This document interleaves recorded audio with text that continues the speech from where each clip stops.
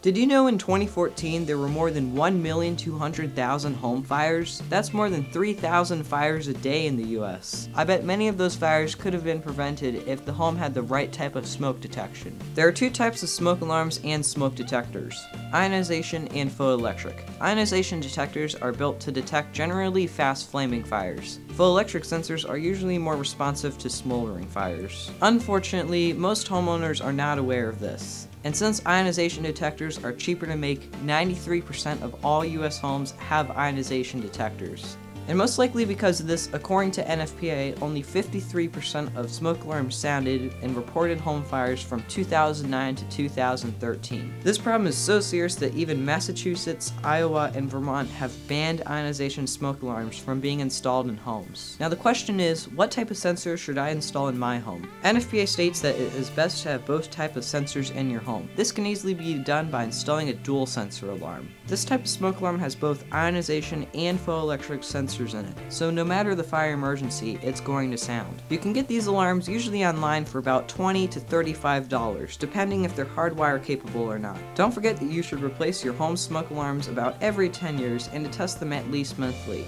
Okay, I'm in the S.E.R right now, and right up there is the dual ionization and photoelectric smoke alarm in the S.E.R, and today I'm going to be testing it to show you how fast it goes off.